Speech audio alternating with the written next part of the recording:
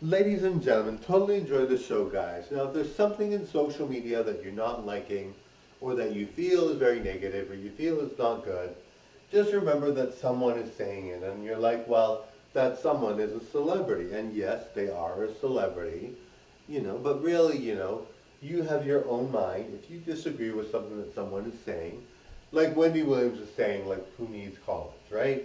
And really, I think, some people are not meant for college. Some people really, or university. Some people are not meant for that. But I really think that if you are, you really gotta try it because you might really enjoy it. Learning is really enjoyable to some people, and it really gets you a lot farther. I don't care if you plan on being a celebrity, learning is really important. Now, I really believe you can do what you want.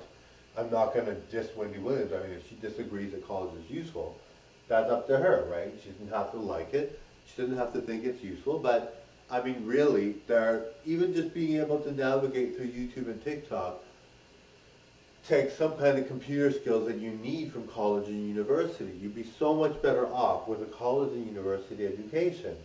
And I really, it's obviously her opinion. She's allowed. She's like, we can't tell her what to do.